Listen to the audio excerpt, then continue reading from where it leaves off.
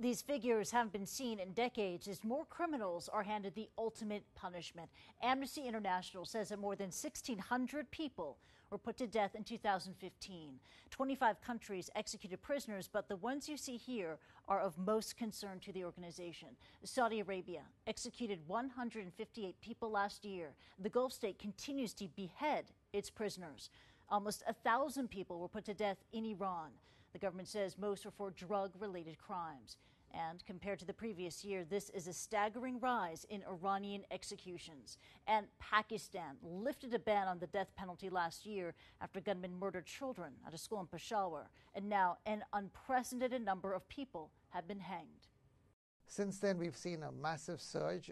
They literally from zero went up to 326. This is the highest we've recorded for Pakistan. So they started off saying that we'll use it for terrorism-related offenses, but now they've gone far beyond it. The report says the three countries you've just seen account for 90% of executions, but the grim title of world's top executioner rests with China.